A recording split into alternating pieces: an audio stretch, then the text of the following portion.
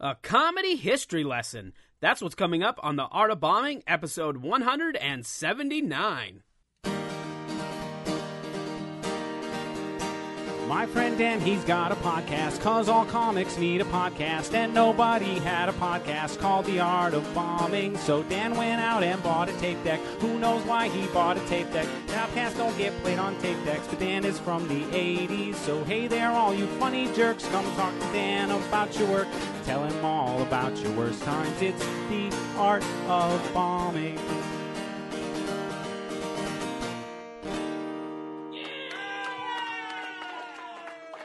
Welcome to a brand new episode of The Art of Bombing. Dan Bublitz Jr. here with you today, the first day of December. That's right, it is December 1st, 2020, and by golly, we did it. We made it to the last month of the year. Woo! And I'm excited for this year to be over. I think everybody is, because it has been a crazy year, and hopefully 2021 will be better than 2020. It can't be worse, can it? I better knock on wood, because we don't want that. Have been off for a couple of weeks. It's been a few weeks since I've reported in with you guys or released an episode, and I'm not sorry, because I needed a little break. It was great to take a break after the World Series of Comedy and all the episodes that are released that week, and just relax for a few weeks. I've been working on some other things. Obviously, you know, if you're a big fan of the podcast, you know that I did a bunch of rebranding. So that required doing some updating on the website, and I got some new merch and all kinds of fun stuff that's available now. You can get stickers, die-cast stickers, the Art of Bombing comic logo at the website, artofbombingpod.com/shop. Check that out. There's merchandise, our shirts, there's apparel, masks, all kinds of things you can get now. So I've been busy doing that, even though I haven't been releasing episodes, and I've been recording some too. Like today's episode, I recorded this during the break, and it was a great episode. Today's guest, I said I'm coming back strong, and I am. Today's guest is Lue Deck. He's been doing comedy since the 70s. He's the author of the book Stand Up Decoded, Be As Funny As You Think You Are. He's one of Mitzi's boys. And if you're a comedy nerd, you know what that means, right? That means he has a long history with the world-famous Comedy Store in Los Angeles, California. And we had a great conversation about comedy and a lot about the history of comedy and the history of the Comedy Store. And he had some amazing stories that he told of a lot of comedians you're going to probably be aware of. So it was really cool to have him on the podcast. So that's what's coming up. Before we get to that, I already mentioned that we, doing a little rebranding. We got the new logo. The newsletter went out yesterday, so if you're subscribed to the newsletter, you should have got that in your inbox. Check that out. There's another cool little essay about comedy and what it takes to be a successful comedian. Pretty fun little thing that I put in there. And if you're not a subscriber and you'd like to subscribe to the mailing list, you can do that at the artofbombingpod.com as well. Go hit the contact tab, and there's a nice little email sign-up sheet for you, a newsletter sign-up sheet. Actually, it's on all the pages right at the top. Very easy to get to. So check that out if you want to. Now, we've got coming up December 18th and 19th, I'm doing a virtual comedy show. It is Dan Bublitz Jr.'s Holly Jolly Jamboree Weekend. 2 shows, one show on Friday, one show on Saturday. Comedians from all across the country. It is a virtual show, and it is a pay what you want. That's right, you get to pay what you want for tickets. It's a goodwill donation. All the money that the shows make gets split with the comics, because, comedians have had a rough go this year with everything being shut down. So all the money that we make is going to get split up with the comics performing. And there's some good, heavy hitters and previous guests from the show. I mean, Nick Hoff is going to be on one of the shows. Alicia Rain, Nathan Holtz, Will C. Just all kinds of comics, all kinds of them on that list. 2 days. So check that out, if you will. Tickets for that are available on my website, danbublitz.com. And finally, the holidays are coming up. So, happy holidays? Is it too early to say that? I mean, it's after Thanksgiving. I don't know. I hope you guys had a good Thanksgiving. I did. I didn't have a traditional dinner. I stayed home because I've been quarantined since I got back from Vegas.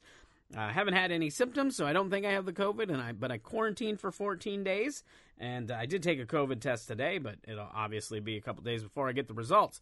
But for Thanksgiving, I just stayed home with the missus, and we had a great day. We watched movies, and we binged Lilyhammer. That was our Thanksgiving. And then, instead of having a traditional Thanksgiving dinner, we grilled steaks, and they were amazing. It was an amazing Thanksgiving dinner. We had the steaks, and then we had some traditional Thanksgiving sides to go with it. We just changed up the meat instead of having turkey, and it was fantastic. So, all right, I think that's all I got for this intro. It's good to be back. We're going into the holiday month strong, and everything's looking up and up, up and up, up and up. So, all right, here's my conversation with the legendary Lue Deck. Enjoy. And now, it's time for the stand-up soundbite. Hi, folks. My name's Lou. I like to start friendly. I'm from the South. If you would, everybody say hi, Lou. Hi, Lou. Okay, sounds pretty good. I'm going to ask you to invest some energy in me. Everybody yell, hi, Lou. Hi, Lou. All right, let's rock this place. People have been in town 3 days. I have one observation. Folks, there are some fucked up drivers on them streets out there. Driving down Bardstown today. Stick my arm out the window, signal for a left turn. Somebody takes the damn joint right out of my hand. Look behind me, blonde, on a motorcycle wearing leather. I went, wow, hey, keep it. Officer. I'm enjoying being in Louisville. I like the South. I'm from the South. I'm from Atlanta, Georgia, my hometown. Any of y'all ever been to Atlanta? Yeah? I like to talk about my hometown. To me, to live in Atlanta, you have to fit one of two groups. You're either a yuppie or a redneck, or some combination of the two. Either your pickup truck has a cellular telephone, or your Mercedes-Benz has got a rifle rack. There's a law in Georgia determining what kind of sex you can have. It's against the law in Georgia to have sodomy or oral sex. If they catch you having it, they put you right in prison, where you can get all that shit you want. I think Bubba and the boys missed the damn point here. I like to talk about the South. Came here from Louisiana. They got this thing in Louisiana called Cajuns. Heard about them? Yeah, Cajuns. I don't trust Cajuns. I don't trust anybody. Might take something dead from the side of the road, put in a pot, call it gumbo. Went through Texas, got stopped at the Texas state border. My car didn't pass the inspection. No gun rack. Got a ticket from a Texas Ranger, and he was pissed. Boy, yes, sir? Boy, you got any guns in there? No, sir. He says, okay, take this.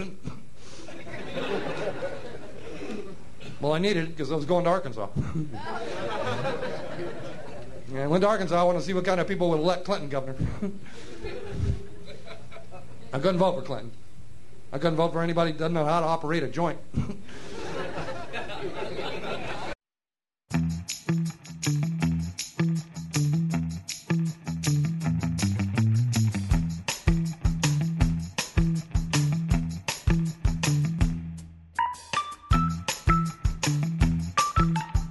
Friend, and I don't know if he's a mutual friend, but he's definitely a fan of yours. Tried to get me to get you on before. Britton Hackey. Britton Hackey? Yes, I'm aware of them up in Sioux City. Mm-hmm. Yes, yep. He's actually about, it's been a while, maybe 2 years ago, I did a phone-in roast. Oh, nice. Britton. Oh, that's fantastic. I could only see a still of their set, which was on stage at a certain club. And I have been encouraging them for some time. And I'm very happy to hear that where are you, by the way? So I'm in St. Paul, Minnesota now. So I've kind of moved all over. I lived in San Diego for a while. So I was in Southern California for a little while, and then I moved back to South Dakota because that's where I grew up. I lived there for a little while and worked the road out of South Dakota, and now I'm in St. Paul. So, Cool. yeah, kind of all over. I have predicted that this may be where stand-up moves. Oh yeah, it's video online. Yep. And that I appreciate the chance to practice. Yeah, that's one of them things. I definitely, at the beginning of the pandemic, I had to step up my game a little bit with as far as technology goes. Like, my computer was super old and super slow and all this different stuff. So I've definitely upgraded. Well, I'm using a tablet taped to a music stand, but this seems to have worked. You like my background? Yes, it looks very good. It's very professional. It's a throw blanket that I have tacked to the wall. It works out perfect.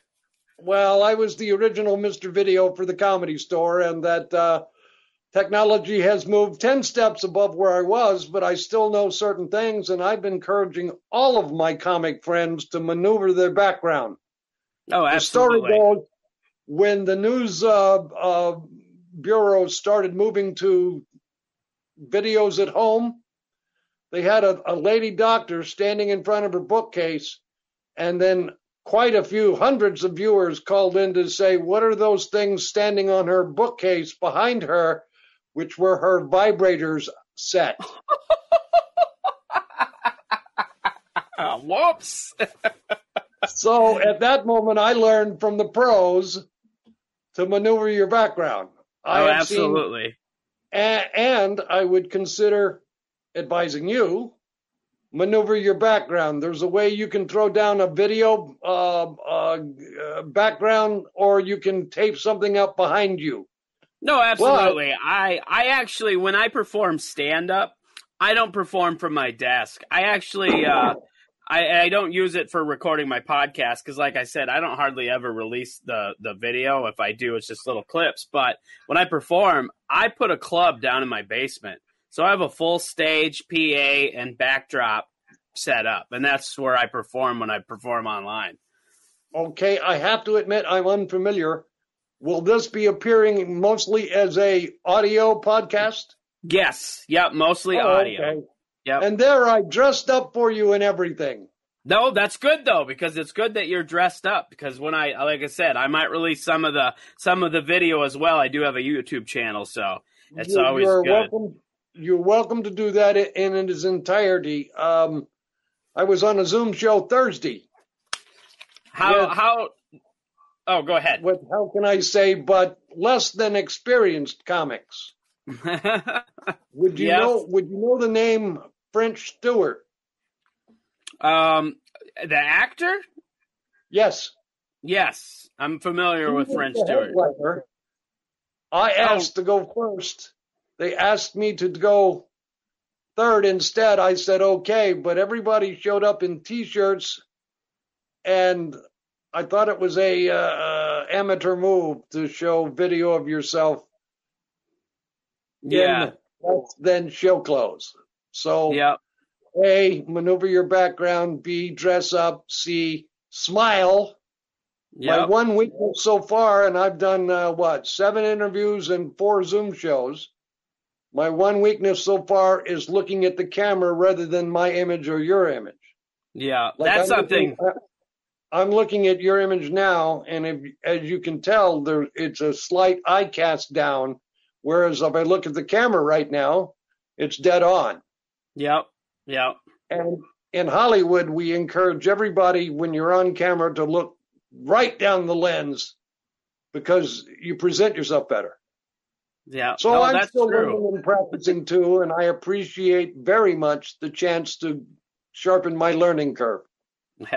Well, we can all learn and grow. That's for sure. That's something I've learned since I started Especially doing. in the video age of the pandemic. So, yep, I'm giving it my best shot. I'm a little old school, but I'm happy to be here. I have seen your posts about it, and that I have questioned in my mind why one would want to showcase the art of bombing? Well, because you learn from failure. Yes, you do. Good call. So Yep. I have a couple of good bombing stories, and I'm prepared. I'd appreciate if you'd mention the book. I'm known as Lue Deck, the comic in red shoes. Yep.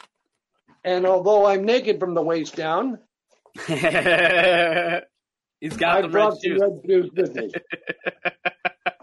That's fantastic. Fantastic. How long do you figure we'll go? How long? Well, it'll go about 45 minutes to an hour. I try to keep them under an hour. I agree. Not typically with, a lot of podcasts, they'll go for hours if they can, and that's not for me. People have short attention spans. I mean, you look at completely. the technology and like videos and stuff now, like TikTok and Instagram Reels and these different, platforms. All these videos are less than a minute, so like keeping somebody's attention for more than an hour, I feel like is a big challenge. So I like to keep them 45 on station minutes. and ready when you are. All right. Well, we're already recording, and this has been good conversation already.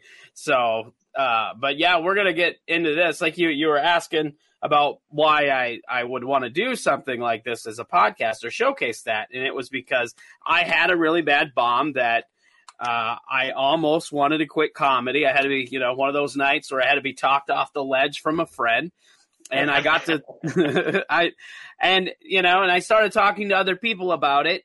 And I realized other comics were having these same experiences as I was, but they just weren't, nobody was talking about it. We're all keeping it under the rug, if you will. And, and I've always been, somebody that's big on self-improvement and continuous improvement and always trying to strive to get better.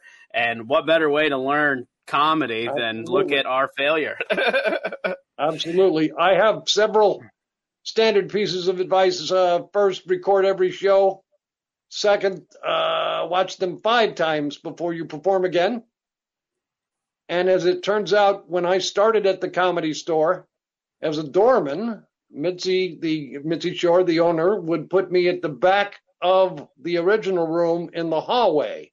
Mostly because I was the largest comic there for her, and I could intercede with people sneaking in the back. What year did... Go ahead. Oh, I was just going to ask, what year did you start working at the Comedy Store? 76. Wow. Because that's something else I performed maybe 20, 30 times in Texas before I moved out. Mm-hmm. My joke is I quit law school to be a stand-up, and 47 years later, my mother's still pissed off about it. Oh, that's great. That I had the great fortune to meet the manager and a fellow comic at the Westwood Comedy Store, the intercollegiate version, and he hired me as a doorman. His name was Ollie Joe Prater, who was possibly the greatest act I've ever seen, even after seeing thousands at the Comedy Store. Wow. And he hid me from her for about 3 months before she wanted to see me and showcase me, because that was a requirement. Mm-hmm. But when she moved me to the Sunset Store after maybe a year at the Westwood Store, it was because I was taking a class from 2 fairly experienced comics. And at some point, they asked her if they could video the class and talked her into buying equipment. And that's what I was doing in college, radio, TV, and film. So when she bought the equipment without asking them, she didn't know how to operate it. Nobody knew how to operate it. The 2 teachers of the class knew my background and said, "Lou, come look at it." First time to meet her, she said, "If you can hook it up, show me." So I took it out of the boxes. I hooked it up. It was a Sony outfit. And within 3-4 minutes, I'm producing video. She made me the video director. Oh, wow. That's fantastic. And what is now the comedy channel for the Comedy Store was my old basement office. And then when she put me on the door, and this is where I was headed with the story, was she put me on the back door. I could see into the original room and follow the show as well as control the traffic in the back hall. And she said, Lou, the quickest way to get better is by eliminating mistakes. So I got to watch the regular lineup 6 nights a week, 15 comics a night, and see their mistakes. So that helped me to avoid making those kind of mistakes. And I seem to have a quicker learning curve than most.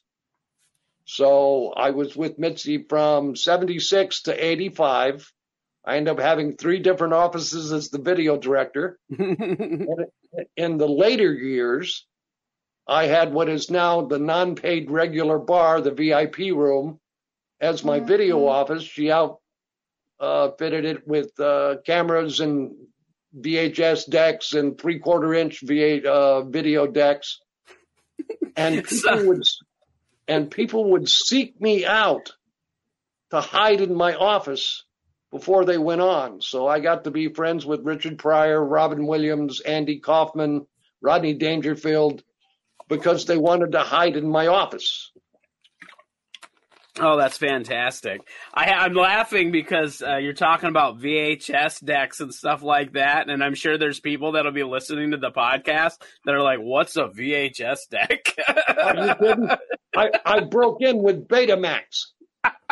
Yeah, like I'm at that age where I'm old enough to remember a lot of that stuff. You know, I was still a kid when that stuff was out, but I still remember it. But I know there's, comics that are in their 20s that have never heard of VHS or Betamax. Well, I encourage you to go to my timeline on Facebook and scroll down for a ways, and you'll see I have some original footage that I shot in the main room of Robin Williams singing a reggae song called Quaalude Vibrations. It was a matter of,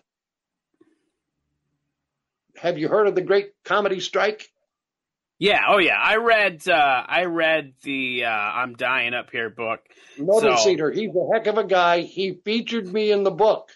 Letterman called me up and says, why does he think you were a pro? You were a rookie then. So he and I become very close friends, and that all I can say is it really brought me to the fore in comedy. Maybe 2.5, 3 years ago, they made a movie of Sam Kinison. Mm-hmm. Do you know the name?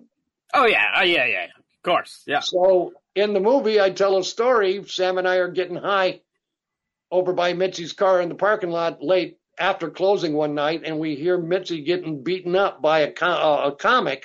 They were both high and drunk and snorting coke. And so we run over and rescue her. And as we get right to her, I went around the last car. Sam pulled the Hollywood trick of sliding across the hood and kicking the comic in the face. And 2 weeks later, Sam became manager of Westwood.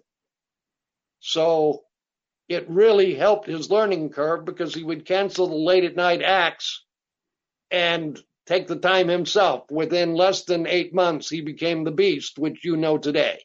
Mm-hmm. But in the movie, they made a cartoon of the scene. Me and Sam rescuing Mitzi, me wearing the red shoes, and it's every little boy's dream to become a superhero and rescue a damsel in distress. And they put it into the movie. Oh, that's awesome. That's awesome. Once again, by the fortune of fate in the Comedy Goddess, I got brought to the fore. And then just now, another one has happened. Showtime put a series on the history of the Comedy Store. Yeah, I was just going to ask about that. It was produced and directed by one of our comics from the old days, who was a very good friend of mine named Mike Binder. He was kid comedy and one of the best teenage acts there's ever been. But after 10 years, he turned 30 and he was no longer a kid and he couldn't do the act anymore. At any rate, he's executive producer of Ray Donovan. He writes most of the scripts. He has 3 spy novel books out that did very well. an old friend of mine. Mm-hmm. And that when Showtime picked him to direct, he was kind enough to include me with all of the big names. That's awesome. Yeah. Once again, right place, right time, maybe 6-7 times in my career. I have been the recipient of incredible luck and fortune by being at the right place in the right time. And what I've always said, I've been to there so many times, I can smell the right place and the right time and get there in advance. That's a good sixth sense to have. And I consider this one of those times. Oh, thanks for honoring me. Thanks for the privilege of being a guest on The Art of Bombing. Oh, well, I've been, like I said, I wanted to get you for a while. I'm glad this worked out. Now, on that documentary that they did, I haven't watched it yet because I don't have Showtime. I'll probably look for it. Take it for a free month on trial and binge watch it. Oh, that's a good idea. That's probably what I'll do. That's what I've been telling everybody since it came out. Did you some of your footage then that you filmed at the Comedy Store in it? There is some discussion of whether or not Robbins heirs want to challenge that, so they use stills from it. But as a matter of fact, the Comedy Store library exists because I started it in '78. Wow, that's amazing. They've grown incredibly. We had 7-8 productions. They probably up to 30 or 40, plus another 30 or 40 of self-produced videos, not exactly appropriate for network TV or Showtime, but that they included stills from the Robin footage, and when you watch it, watch for seeing him wearing a beret cap with a harmonica. And indeed, I have 2 clips of that on my timeline because it did not survive in the Comedy Store video library. I have the originals. Oh, that's good. That's in safe hands. And a personal agreement from Robin to use it in promotion of myself, not only my video career, but my comedy career. So I'm incredibly fortunate to have that. Because it's now become unique. Yeah, I'm definitely going to have to check that out. That's really cool. Like I said, I was also, you told me to look at some of the other clips that you did because you were at the Clean Comedy Challenge doing Leslie Norris Townsend runs that, and she's quite the comic herself and has been producing it for 3 or 4 years straight. We didn't have it this year because of the pandemic, but we'll do it again next year. Yep, changes everything. Right, and that she had arranged with the Ice House here in Los Angeles, which is over in Pasadena, maybe 30, 40 minutes from the Comedy Store. Yep, I love that. Well, like I told you, I'm Mr. Video. I brought a cameraman and taped my seminar. So what you're seeing on those clips is what I was advising the 20 contestants for the Clean Comedy Challenge. And I just wanted to see if I was making sense. Then it turned out that they were better than I thought, so we clipped them some, and that'll be there forever. I'm not a social media guy. I don't link, I don't gram, I don't twat. But I'm on Facebook. I'm on Facebook because my publisher asked me to do that to support my book. So there's no cat videos or recipes or me at the beach on my Facebook account. It's just my legacy, my career, unique situations. And I've had a bunch. I got to be honest with you. I can remember right after I started shooting video, we had a number of comics in the late 70s preparing to go up this golden staircase of stand-up, and that she decided that if they worked with me and the video, it would accelerate their growth. So 4 different comics, I would tape their set. We would go downstairs to the basement studio, watch the tapes, and then go put them on in another room with the notes being absorbed. And through that, 4 different comics got the Tonight Show and became major stand-ups. Oh, that's fantastic. At that point, word got around, and that when group comedy started, you see, Mitzi had group comedy in the main room of the Comedy Store. There are 3 different performing rooms at the Comedy Store Sunset. There's the original room, seats about 220. There's the main room, which he can seat up to 700, and an upstairs lounge called the Belly Room, which was started to promote female comics. So somewhere about the first 6 months, I've got all these tapes of these 4 guys, including Mike Binder, the producer of the History of the Comedy Store series. And we'd go into my office and talk about, well, you blew this joke, you should have said this, you should have done it this way. And at some point, she's down in the basement with me looking at all the tapes, saying, why do you need so many tapes? Because she had to buy them. And I told her, this is, I'm building a library for all time here, but what I discovered is, Mitzi, you have to copyright and start the Comedy Channel. It took me 7-8 months to talk her into it. I even got her to sign an agreement to buy satellite time on Telstar 2, which is not even in the air anymore. But that she copyrighted it, and then when Comedy Central came out, they branded themselves the Comedy Channel, and we sued the heck out of them. Mm-hmm. Is that why they changed their name then? They had to. We were going to make them pay us $10 million. A year after they changed the name, HBO offered $3 million just for the name. Not our tapes, not the Comedy Store, just the name. And she turned it down, and the quote was, and if you talk to people who know Mitzi, they do impressions. Yeah. Mitzi says, nah, I don't want the Comedy Store to become a video brothel. So no, she turned the offer down. At the time, we were doing business as Comedy Store Productions, but then it became the Comedy Channel presents Comedy Store Productions. Mm-hmm. So I went through the Comedy Store system. I was with her from 76 to 85.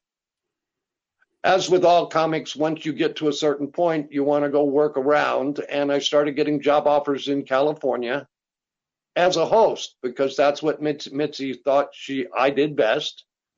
And guys that would produce their own shows that are around today, Bob Zaney, Jeffrey Wayne, would hire me $100 a night, which when you're working for $20 a night as a doorman is a lot of money. Yep. And I would travel to cities around California and host the shows for them. Well, all I ever wanted in the world was to be Johnny Carson's replacement. Then it turns out there's a line. The talent coordinator for comics at the Tonight Show, Jim McCauley, told me, he said, what you are doing is called spokesman monologist. And Lou, look who's in front of you. David Letterman, Jay Leno, Gary Shandling, Arsenio Hall, Will Durst. Trying to think. He called me 12 people back in line and said it took an average of 3 years to advance in line each spot. Wow. So I realized very quickly I wasn't going to get the Tonight Show, nor was I going to make a lot of progress out in Hollywood. So my mentor, Ollie Joe Prater, guy who hired me to begin with, had become a fabulous act on tour, asked me to go on tour with him because he needed a good host. That year, we worked 87 cities, 1985. Wow. In 86, 87, and 88, we worked 100-plus cities. He loved one-nighters because they paid more, and I was driving the car. Pretty convenient for him. So as a large man, 400 pounds, 5'6", as a large man, he outgrew the car pretty quickly. We toured in an RV, but getting to go to so many places and so many different kinds of venues that I had to grow or lose the job. Mm-hmm. And that after a while, we eliminated the opening act. I became the feature MC, and we started doing two-man shows. Yep. And every time I got a great hunk that was dirty or drug-oriented or profane, Ollie would buy the set from me, and I had to write more. Oh man, that's good and bad. I mean, it's good that No. Let me tell you, it was magnificent. Mostly, it kept me as a clean act because we're doing a two-man show. We need to present a broader spectrum, and I don't want to steal the F word from him every night because he uses it constantly. So it did nothing but good things for me. It forced me to stay clean. It forced me to write a lot of material. And then it taught me how to perform in any venue. We've done prisons. We've done football stadiums. We've done auditoriums. We've done comedy clubs. We've done everything like that you could imagine. So when I got back to California, I was 3 times more experienced than anybody in Los Angeles doing 15-minute sets. Yep. And I came back for 4 months in '85, and somebody saw me in Palm Springs at a gay club, because I have gay material, but they like it, and asked me to do USO tour, entertaining the troops overseas. Yep. Well, long story short, my grandfather died in World War II fighting the Japanese in the Pacific in the Philippines. He survived the fall of the fall of the Philippines. There's a famous horrible event called the Bataan Death March. The Philippines, when the Americans surrendered to the Japanese, 22,000 Americans surrendered. They marched them 75 miles through the jungle. And if you couldn't keep up, they bayoneted you. If you mouthed off, they shot you. If you ran over to try to get some water, they cut your head off. Oh, so it's called the Death March because 10,000 Americans died during it. Oh, wow. I guess I'm not familiar with that. At the end of it, they put the survivors in 3 different prisoner of war camps. Maybe 5 years ago, there was a movie called The Great Raid about American soldiers going behind the lines and freeing the prisoners in one of the prisoner of war camps. At any rate, that was the one next to where my grandfather was. My mother got 2 letters from the prisoner of war camp and never heard from him again. 2 years after the war, she got a telegram from the Department of Defense saying, "Your father died, missing in action. We don't know anything." 44 years later, I'm telling jokes in the Philippines to American troops. Wow. We were there for a month in the Philippines, and because there's so many bases and so many different places to do shows for isolated military.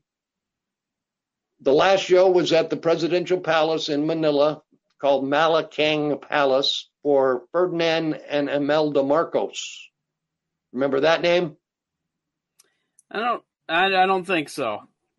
The wife of the president was starving people so she could have a 2,000 set of shoes closet. Oh, Jesus. Wow. At any rate, we do the show. He comes over to me in the diplomatic line later and says, "Hey, you were very funny. I liked your cat jokes. Can I do anything for you?" Out of the pocket comes a picture of Grandpa. His name, Colonel Van Frederick Houston, United States Army. He blanches at me for a second, calls a general over. The general called a captain over. The captain called a lieutenant over, and the lieutenant and I started working. Within a week, I found my grandfather's grave. Wow, that's amazing. The greatest thing that's ever happened to me in my life, much less in comedy. And all because I was on the other side of the world telling jokes. Mm-hmm. Wow. I got back to America in time before my grandmother, his wife, died, and was able to show her the monument to his unit and his name as the commander. I got to my mother, his daughter, and was able to show her what happened to her daddy in World War II. Because I was on the other side of the world telling jokes. That's Thank you, amazing. Mitzi. Thank you, Wow. Comedy Store. And that's just one. I've had 10 miracles. That's one of them. That's the best That's one. beautiful. That's beautiful. That's really beautiful. That's, oh man, it's hard to. There's hardly any words for how beautiful that is, and it's amazing because it is. You're right. It's amazing. Like being because of comedy and telling jokes, something that sounds so like just a lot of people. It sounds easy to do, and people don't take it serious, and they're like, "Oh, you're a comedian. What do you really do?" That kind of stuff. And to be able to do this and then for that to happen, that's just amazing. I love it. And now here's the punchline, Dan. His name, Van Frederick Houston.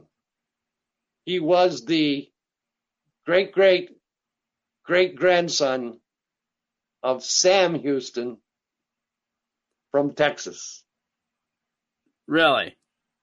Which is where I was born, which was both my parents were born in Texas. I ended up growing up in Houston because Dad moved us there when he was working for the Air Force for the Lockheed aircraft.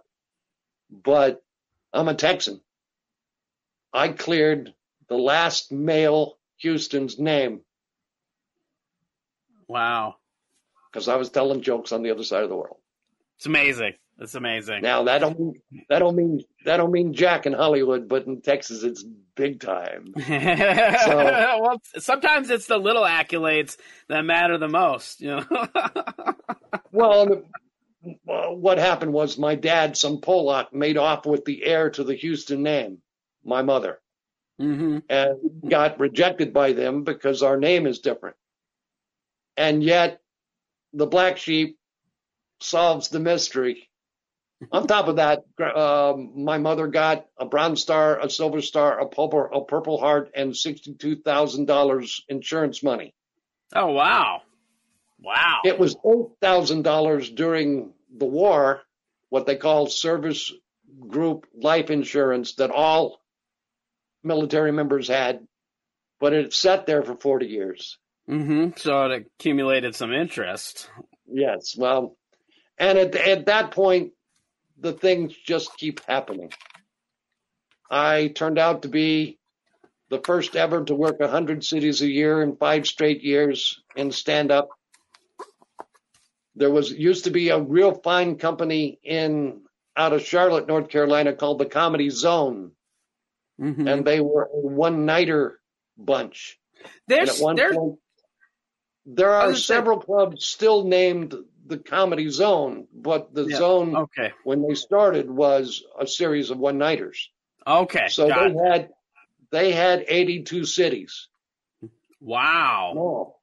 Now, I work for another group, and you might have heard of them, Tom Sobel and the Comedy Caravan out of Louisville, Kentucky, who had 41 cities. Now, in the old days, all you needed was, if you wanted to work all year, you needed 26 clubs you could work twice a year.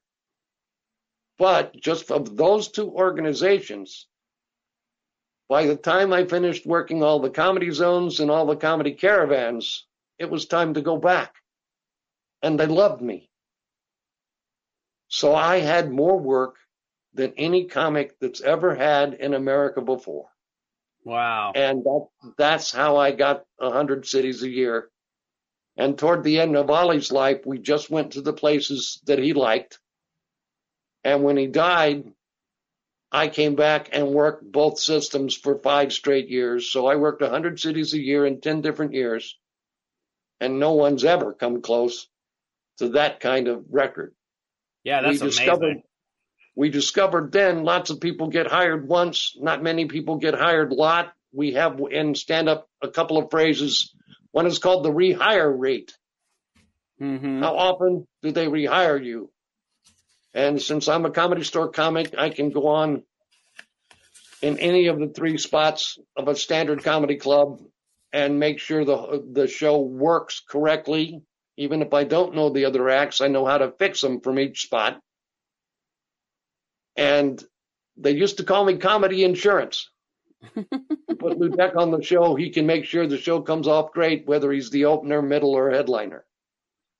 That's good. And that's a good skill to have. A lot of comics don't realize, especially nowadays, it seems like when, even like showcase shows or whatever, you get these comics that come on and they're trying to be the best comic on the show and try to stand out the most, which is good, but it's also not that great because it's a show. You want the whole show to be good. It's not, Teamwork. Exactly. Teamwork. Every position in the show is important to create a good show. That's right. And here's one you may not know. Mitzi opened for the Comedy Store a 3-act club, the first 3-act club in La Jolla of San Diego. Yep, I performed at the club. The Comedy Store La Jolla. Yep, I performed there. We went through the first year trying to figure out what the formula should be. And what is in use in 90% of the places today is a 3-act show. Mm-hmm. The opener does 15, the feature does 30, the headliner does 45 with a 5-minute encore. Now, we know that the crowd gets tired after that amount of time. Only an oversized ego should push them further because you get diminished response at during the headliner at about the 55-minute mark. They simply are tired of laughing. Yep. So it doesn't sound as good. And yet now today, if you look at the formula, these guys want to stay on an hour and a half, and they're hurting the club, and they're hurting the other acts, and they're hurting themselves, and you can't convince them. Yep. Amateurs. Yep. Yeah, really. Yeah, it really takes, I've seen some comics do that and very few have done it to the point where the crowd was still engaged and still energized after that, 55-minute mark. I've seen a couple, but very few. Yeah, here's one you may not have noticed. During the headliner set, checks come out. Yep. Which says the waitresses bring out the checks, hoping to get the majority of the crowd to pay their checks before the show ends, so there's not a big clog. So some 40 minutes, 42 minutes, as Mitzi figures it, there's a lull in the show. If you're headlining and you see checks come out, don't waste your material. It won't look good. Take a break. Kill some time, have a drink, say something about tipping your waitresses, but don't go counter the force by trying to force laughter from a crowd that's only 30% paying attention. Mm-hmm. Yep. So I'm going to tell you, and some people consider me arrogant for saying this, there's no place in the world like the Comedy Store for the lesson that teaches comics. Mm-hmm. There's a group we call Mitzi's Boys. Once she selected you and you work for the club, you got more spots. You got coaching. You got video. At one point, Mitzi had bought a house on the next level of the Hollywood Hills above the Comedy Store, and she started housing her favorites there. Now, to give you some progression, the Comedy Store is located at 8433 Sunset Boulevard. There's a very nice first-class hotel right next door called the Hyatt. Now, it has been bought and the name has changed, but during my days, it was the Hyatt. Directly across the street from the Hyatt was an apartment building. 8 or 10 comics lived there, and that at some point, Dave Letterman was getting discouraged about Hollywood, and he was threatening to leave, and Mitzi rented him an apartment right across the street, maybe 70 yards from the Comedy Store. Well, as Dave hit, now Dave's the generation before me. I know him and I mess with him, but I'm not, he's in the grade ahead of me. Mm-hmm. Well, so when he hit and got the Tonight Show, she got him a development deal. I think it was with CBS for $100,000. Now he doesn't have to live in a one-room apartment. And he went and rented a house in the Hollywood Hills. Well, her next in line, a gentleman named Argus Hamilton, the greatest joke writer I've ever met, a political humorist like Will Durst, got the apartment. When she got the house, he moved into the house above the Comedy Store, and they looked around, and Mitzi said, "Do you want the apartment, Lou?"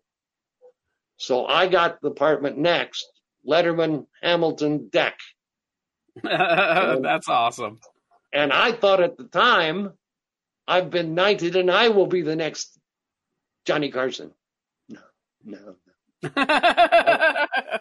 I was a valuable operations person, not so much an act. But when the lease ran out, Mitzi invited me to live in the Comedy House. It's on a road called Crest Hill. You can check BuzzFeed. There's a wonderful 8 or 9 page article about Crest Hill there. But when I moved in, Yakov Smirnoff, do you know the name? Yep. The Russian comedian. What a country. He's the only person in the world, the only comic ever that has a picture of him, Reagan, and Gorbachev. That's pretty amazing. And he's a fine comic. He also bought and ran his own show club in Branson, Missouri for a number of years. Yep. Let's see, who else was there? Mike Binder lived in the house, the producer of the History of the Comedy Store, but at the time was Kid Comedy. Argus Hamilton, my mentor. Myself, that's 4 of us. There was a guy that lived in the maid's room off the kitchen. His name was Andy Silverstein. And he was a costumed impressionist. He did full makeup. He did full makeup and costumes doing Travolta and Elvis and Jerry Lewis and, an impressionist. Well, he dropped that. After a few years, he actually became friends with Sam Kinison when Kinison became manager of the Westwood Comedy Store and started canceling acts, which would have got him fired if Mitzi knew. So Sam was going on late at night, and this Andy Silverstein showed up, and he wanted to try out a different act. And Andrew Dice Clay was born. Oh, wow. And I've known him since he started. That's amazing. Yeah, I've heard lots of stories about that house because I listen to Mark Maron's podcast, and so I've heard a lot about that house. Maron, but I've never had a chance to rag him. Yeah, I'm old school, and that I don't care how famous you are. If you're one of Mitzi's boys, you got nothing on me.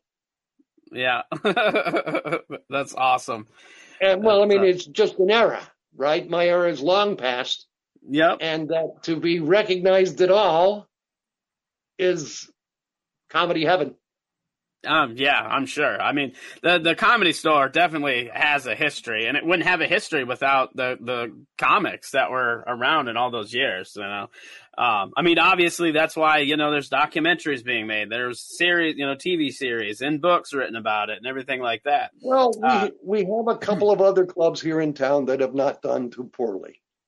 I was mentioning that Mitzi brought group comedy in before the big comedy strike, and we call it group comedy at the Comedy Store because we don't use the I word. Mm-hmm. You know the I word? Oh, yeah. Improv. The other club? Yep. So they haven't done too poorly. No. In my amateur days, I worked over there too. Yeah. Go ahead. Oh, I was just gonna say, I've only performed once at the Comedy Store. It was like for a podcast, and I did the Ice House a couple of times, and I love the Ice House, so good. They have a smaller room now too. Yep. They had that the last time I was there, little side room, which, fortunately, I was lucky enough. I got to perform in the main room at the Ice House, so that's great. That was great. Best PA in all of comedy. Yeah, it's one of the best. It's like the room setup. I mean, it's so good. Like if a lot of comics talk about it, and it's so true. If you don't do good in that room, something's wrong, because the audience and the way that's set up, it's just a great room for comedy. But the Improv is one that I don't think I ever performed at. I went and hung out there a couple times when I was in California, which it was really cool to check that out. But like I said, Mitzi used to say that watching a comedy show, watching 10 of them was like doing one. Mm-hmm. And that, I'll be honest with you, I'm the least talented comic you'll ever meet. However, I'm skilled, and I'm a good public speaker, and I know where the laugh is. Mm-hmm. So there are two kinds of comics: attitude acts and joke acts. My example are Jay Leno tells jokes, Dave Letterman is an attitude act. Mm-hmm. So I'm a joke teller. Once just telling jokes, it's a matter of how to say it. Have you ever heard the phrase LPM? Yeah, laughs per minute. Laughs per minute. I clock in as high as anybody I've ever known besides Rodney Dangerfield. I'm not necessarily a one-nighter comic, but the comments I have to say are all jokes. Mm-hmm. So I'll tell 5 jokes getting to the joke. And that I have a couple of videos out I'd like to mention. First, let's mention the book. Yeah. I've written a book about stand-up comedy called Stand-Up Decoded, Be As Funny As You Think You Are. Now, in addition to the things I've already said, the quickest, easiest way to get better as a stand-up is to eliminate your mistakes. The quickest way to learn what mistakes to eliminate is by watching other comics make mistakes and then not repeating them. Mm-hmm.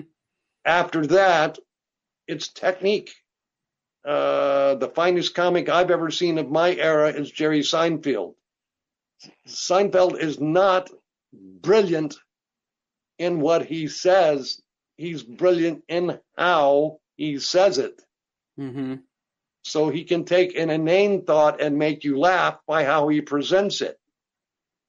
So I advise new comics, first, eliminate mistakes. Second, don't say anything on stage that is not headed for a joke. I don't want to hear, what should I talk about next, or geez, or where you from. I want to hear your setup, your punchline, your setup, your premise, and your punchline. So that's what my book's about. Now, when I put the book out 3 years ago, I put out an ebook, meaning it's electronic print.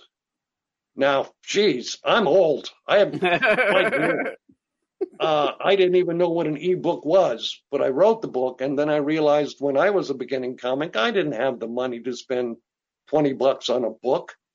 So I priced my ebook at $3.99. And because I did it like that, my publisher was unable to cover my last request, which was include a video of my set. So the last chapter of the book, and this is for you too, the last chapter of the book is a word-by-word transcript of a set on YouTube. Oh, wow. That's cool. And it is called Stand Up Decoded 100 Laughs. It's a short feature set of about 26 minutes, and I get 100 laughs. Wow. So the LPMs are just over 4 laughs a minute for 100 laughs. Wow. Now, with that... let me finish. Oh, okay. Sorry. So a year later, I meet somebody here in Hollywood. I was Mr. Video back in the 70s and 80s. He's now Mr. Video in the 2020s. And he and I sat down and recorded a second version of that show called Why I Did It This Way. And it has all of the commentary from the transcript of the act. The act, I just put the jokes in there, but in parentheses, I say, here's why I did this joke in this order. But in the new one, Why I Did It This Way, it's an audio. I stop the tape. You hear me say why I make my commentary, and the tape starts again. And that's never been done before. Mm-hmm. So mostly I'm from the era that I didn't really care whether I did TV or not because I didn't want to have to use up my act. Mm-hmm. Once people see you on TV, it's hard to keep doing the same performance. Yep. So I never cared about doing TV. I've done some stuff, but only because they came up and said, hey, Lou, I do not chase show business. Show business chases me. But once again, 100 cities in a year, 10 different years. 1, invented the Comedy Zone. 2, the Comedy Channel. 2, 3, found my grandfather. 4, the first ever to give their act with a verbatim transcript in a show on YouTube. Stand Up Decoded 100 Laughs. 5, Why I Did It This Way. I keep trying to do things that nobody else has ever thought to do. Now, that's a All good. I ever wanted to do was be a good stand-up comic. I could care less if I'm rich or famous. I wanted to be funny. And God bless me, and I have been. Well, that's good. Now, That's what were awesome. you going to ask? I was just going to ask, you got all this stuff out there, and obviously I'll have this in the show notes, but where can people find this, find your book? Do you have a website or Amazon, or where is this book available for purchase? I used to do a website, and that the people I was hired in Vegas went out of business. So I went to YouTube. You can search my name. Mm-hmm. And I have 7 or 8 different shows. As it turns out, the booking agency I mentioned before in Louisville, Kentucky, the Comedy Caravan, has just started a Golden Age Hall of Fame, and that they put 5 of my sets in there, different shows over the years, and I'm not a headliner in any of them. I'm the feature act, but I'm famous for being on time. So if you give me the average spot is 30 minutes to be a feature, I will be off at 29:30, leaving 30 seconds for the MC to come on and get the headliner on. Mm-hmm. But I work quickly too. So the Comedy Caravan has just put 5 of my sets. I just found out last week they put another set in. And it turns out that I helped them set up their video system, and their audio-visual guy, their stage manager, is a very close friend of mine. And I used to say he's the younger me. And now I have found a gentleman here in Los Angeles. His name is Al Bamani, and he's the even younger me and understands digital. So that's 7. Then there's a gentleman, a comic named Paul Hash in Texas. About 3 years ago, he started his own Hall of Fame, pretty much just pictures online, Mm-hmm. and included me. Number 8. So you see how the miracles keep piling up after each other.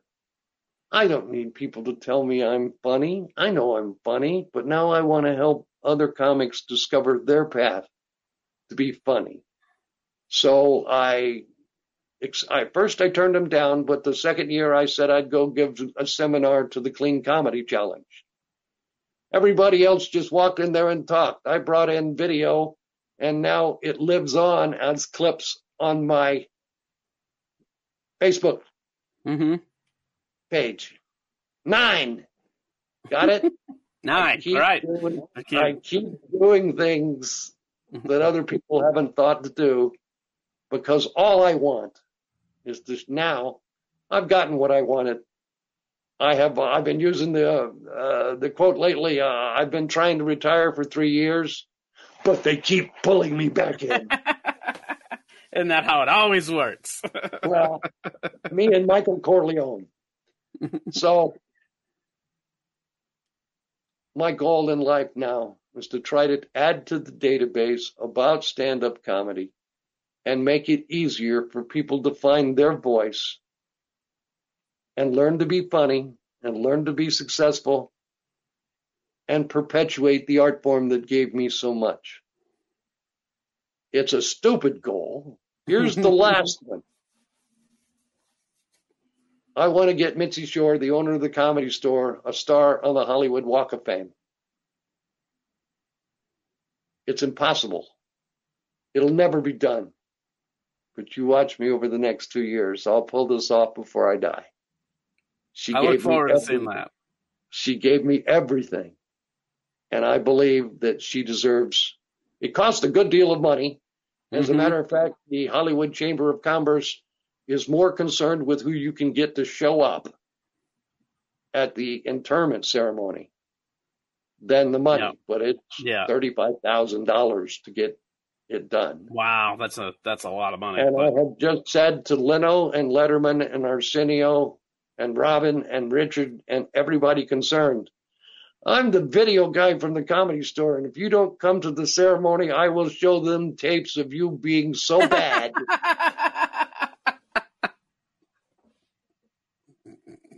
That's a good threat.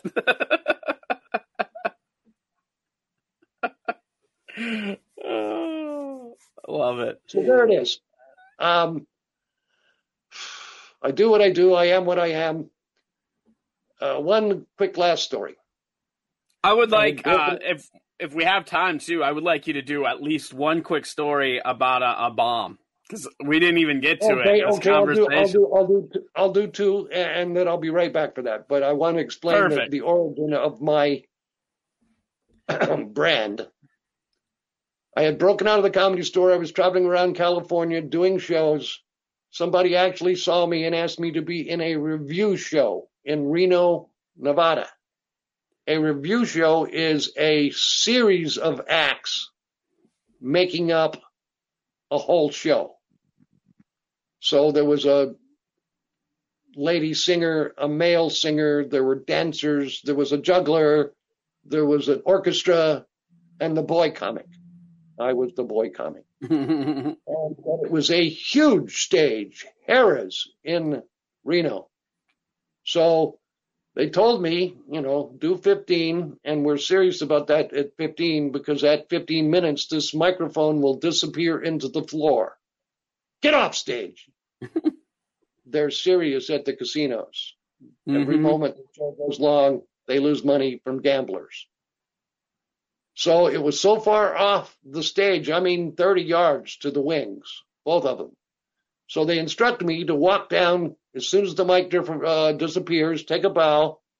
The spotlight will shift to the lady dancers coming on, go to the center of the stage and take the orchestra pit stairs down, winding through the orchestra pit. Well, the second time we were doing 5 shows a day, and that the second time I went down the orchestra pit stairs, I fell off, banged my head pretty good. But I got into the show in about 2 hours. So I got through the second show, went down the steps again, fell off, cut my lip. There, you see the scar? Had to go to the hospital and be back in 2 hours. Took some stitches, came back with a Band-Aid on it. But I stopped off at Kmart and bought the most ridiculous red plastic shoes you've ever seen. And now I can see my feet as I go through the dark staircase.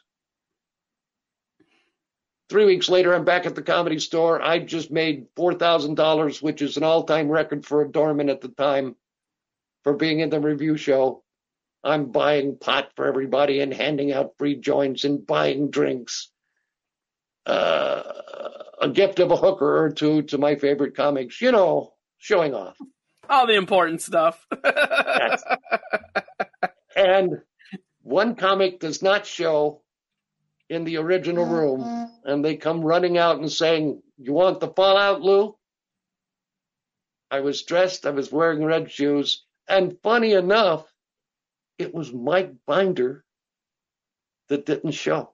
Oh, wow.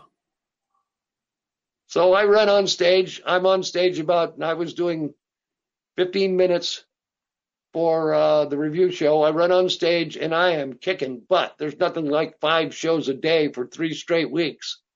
And I'm in better timing shape and appearance shape. I'm kicking butt. Best show I've ever had in the original room. And I look over and Binder walks in.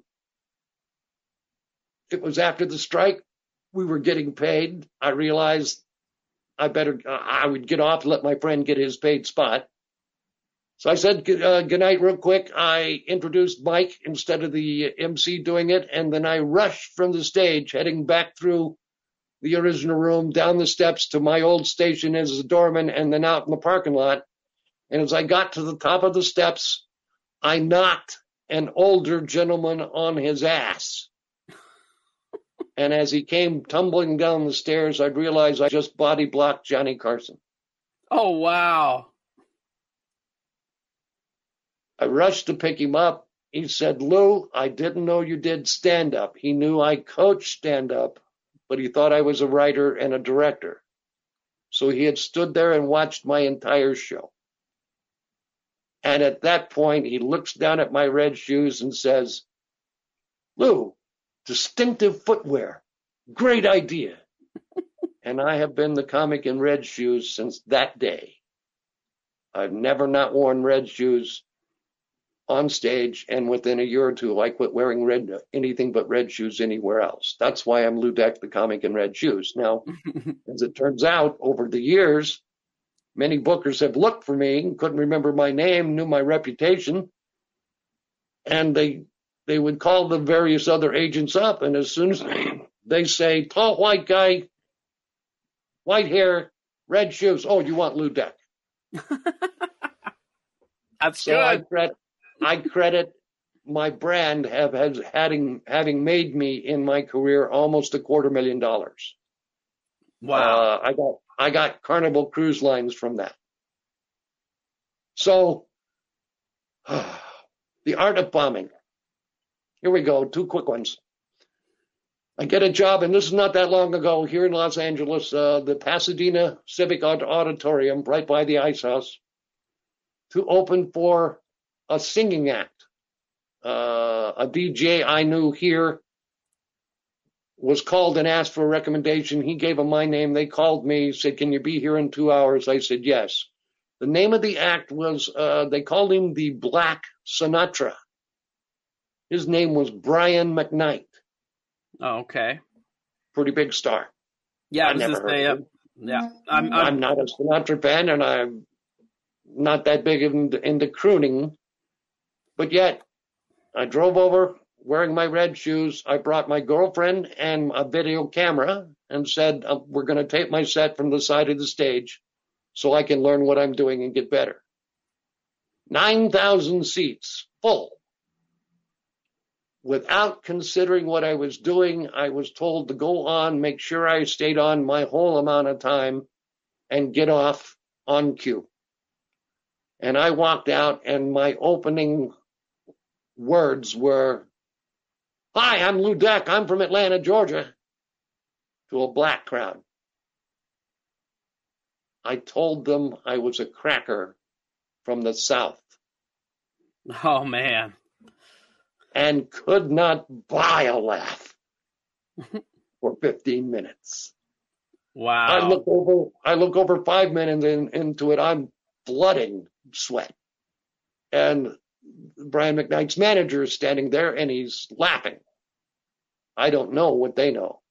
5 minutes later, I'm still there. I check my watch. I have 5 minutes to go, and Brian McKnight is standing there, laughing. I finished my set. I got off on time, and Brian comes running out from the wings and drags me back to center stage to force me to take a bow that I don't deserve because they knew his crowd wouldn't like me. Oh, man. Because I'm from Georgia. It was a black crowd. I didn't see any Caucasian people there. And I said the exact wrong thing to open the set and spoil the set. Wow. They paid me and they laughed. They said, no problem. We'd like to use you again if you can stand it. And I said, well, I'll never say that again. And here's the blessing. My video camera didn't work.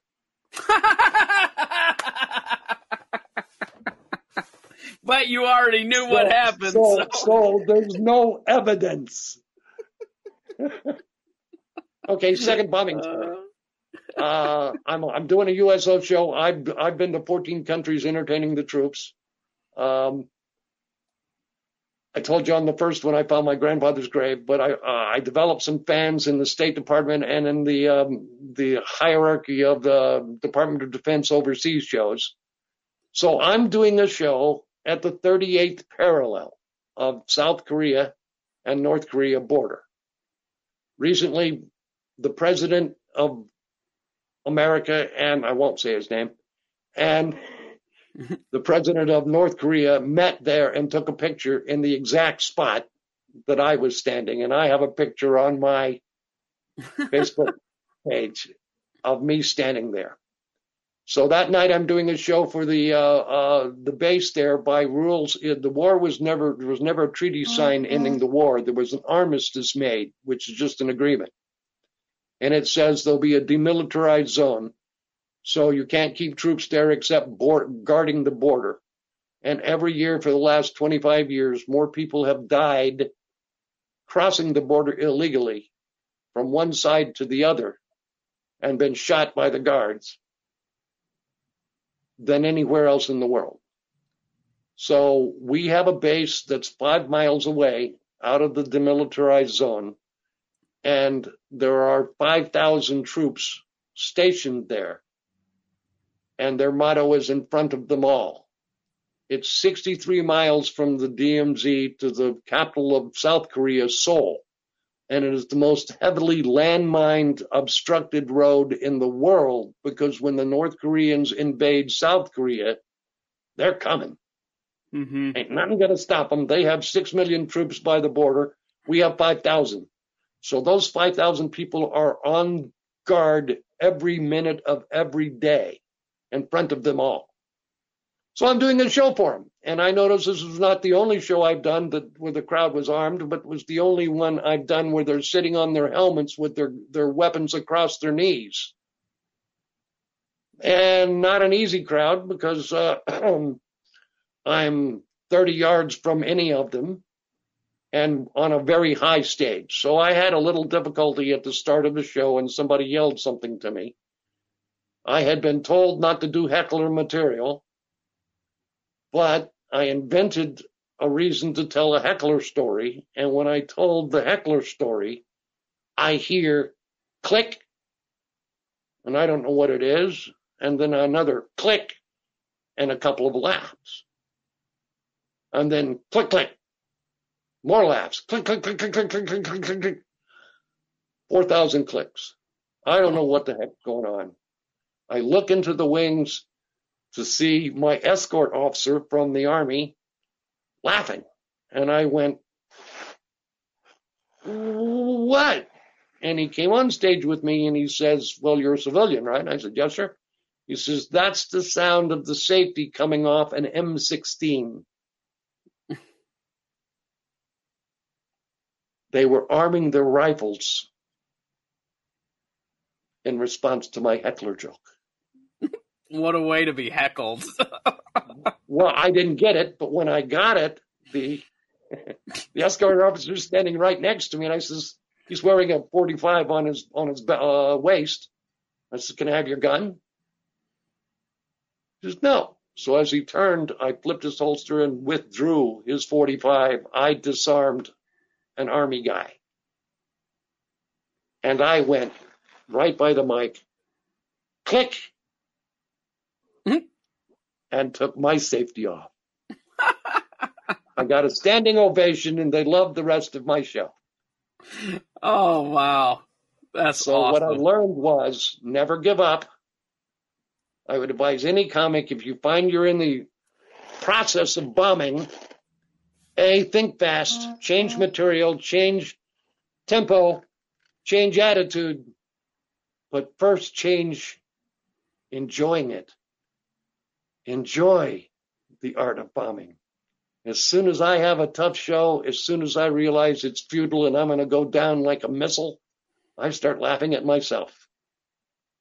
Yeah, that's By me good. seeing my own futility, it engages the crowd. They will change their mind, and you can stop the bomb.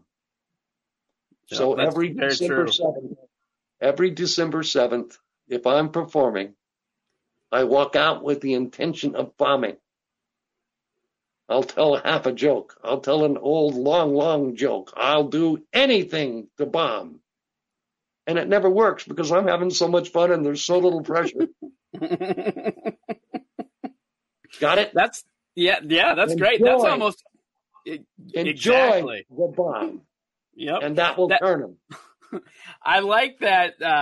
That's good advice. Well, all of it was great advice, but I like the idea of having one day a year where you're just like, you know what? Today's the day I choose to bomb, and I'm going to go out. I'm going to do it. And no pressure. I love it. Oh, man. Well, this has been so much fun and such a great history lesson. I thank you so much for taking the time. I wish we had all the time in the world. I do want to do one more quick question before I let you go, because I'm curious with your career, a lot of things that you look at as blessings, and it's very positive and very uplifting. I'm just curious, what's been your best or favorite gig that you've done so far? I know it's a lot. Well, no. I mean, for obvious reasons, the best gig of my life would be the one at the Malakang Palace, where it led to me finding my grandfather. Next best would be, as a matter of fact, like I say, I've been trying to retire for 3 years. Right before the pandemic started, May 9th, Comedy Store decided to do a yearbook show. Oh, and there's one I didn't mention. In 1988, the Comedy Store did a 15th year reunion, and we turned it into a special for Universal TV. And I was Mitzi's personal assistant for that. And we made a yearbook of the Comedy Store. Oh, that's cool. So that was my first book. And because that was my first book, when they wanted to do a show of the old era comics, they asked me, May 9th this year. And I went back and it was at 7:00. Comedy Store opens at 8:30, so it was a small crowd, very small crowd. As it turns out, there were 15 people in the crowd, and I had bought tickets for 10 of them, my friends, and several student comics. And these people were grinning at me at the Comedy Store, the new era management. Oh, you don't have a crowd, Mr. Big Time Red Shoes. You're going to go out there and eat it. And what they didn't know was that I cut my teeth doing small shows in the original room. And they sent me out to do a show, not knowing that these are my friends. And I kicked ass. So that's the most recent one. If I have to name a club besides the Comedy Store, it would be the Comedy Caravan in Louisville, Kentucky. They loved me. They hired me 5 times a year and for special events and for everything. And the name there is Tom Sobel. In my book, there's a article called The Last Honest Booking Agent. It's all about Tom Sobel and the Comedy Caravan. But it was like having a best friend to come work for. And that he would call me up and say, how far are you away? Somebody didn't show. Well, I can be there in about 3 hours. Well, can you make it in 2.5 hours? And it's right on the border of Ohio and Indiana. The very bridge that Muhammad Ali threw his gold medal into the river is what you have to cross to get into town. And 2 or 3 times I've come racing across Indiana, get on the bridge coming across town, and met the police escort they had planned for me to get me to the club on time. I will always love Tom Sobel as a close, dear friend, and the Comedy Caravan for taking care of me so many times. But it comes down to determination. Half of comedy is willpower and determination. I will tell you another third of it is likability. The jokes are just what you're saying. Mitzi taught me to be likable on stage. I want to make friends. I start every show I do. I'm from the South, like to start my show friendly. If you would, everybody say, hi, Lou. And I make the crowd say, hi, Lou. Then I ask them to invest some energy in me. Everybody say, hi, Lou, yell. And they do. But what I have done is pulled a showbiz trick. When the crowd responds in unison with energy, they've appointed you the captain of now. Mm-hmm. So I do cold openings better than anybody because I've done 7,000 of them at the Comedy Store and across my career. And that what I look for a crowd is to make friends, because friends will laugh quicker than strangers. Yeah, that's such great advice. That's a beautiful, beautiful advice. Thank you so much, Lou, for taking the time and doing this podcast and sharing all this insight. This has been fantastic, and I'm looking forward to releasing this. Thank you. 2 things before I go. I have a closing statement. Semper Funny, y'all. The Marine Corps says Semper Fi. Yep. Meaning always faithful. For me, Semper Funny. And now I got to go. Thanks for having me. Everybody say bye, Lou. Bye, Lou. God bless you, Dan. It's been an honor and a privilege to be on The Art of Bombing. The Art of Bombing is a Blitzed Entertainment production. Hosted and produced by me, Dan Bublitz Jr. The stand-up spotlight bumper was produced by Joe Nicola Music. The Art of Bombing theme music was written and performed by John Holt. All other music was used under Creative Commons licensing. All stand-up audio clips were used with permission from the comedians. You can help the podcast by subscribing, leaving a 5-star rating, and a review. For previous episodes, merch, blogs, and more, please visit theartofbombingpod.com. And remember, stay safe so you can live to love.